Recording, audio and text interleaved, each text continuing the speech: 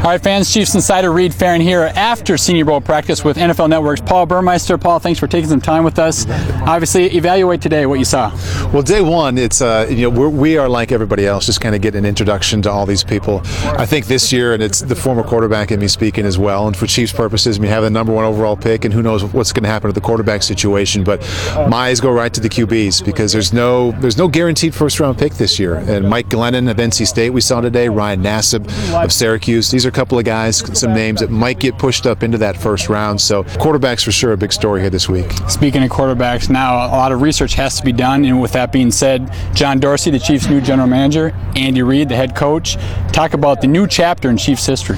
Well, I think it's two different hires there, obviously, with the GM and the head coach. I'll start with the GM. And anytime you take someone who learned under Ted Thompson, I think it's fantastic. So John Dorsey has had a great way to learn. Ted Thompson is built through the draft, and every general manager says that, but only so many actually get it done.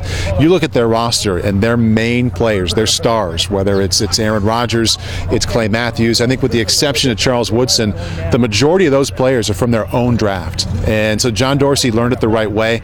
Ted Thompson's terrific. So that's going to be very exciting to see how that plays out. And with Andy Reid, I know the last couple of years have been disappointing there in Philadelphia, but prior to that, he had earned as much respect and admiration as I think any head coach in the NFL. Longest tenured coach in the NFL in one spot. I mean, we all know how hard it is to survive in one place and to be there and win so much in one spot for so long.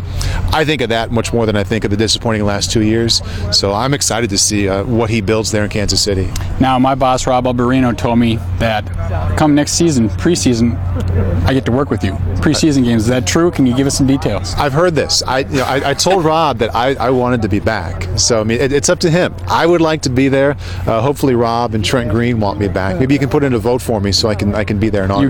You got it. It's a done deal. We appreciate your time. Look forward to seeing you all week. Sounds good. Thank you.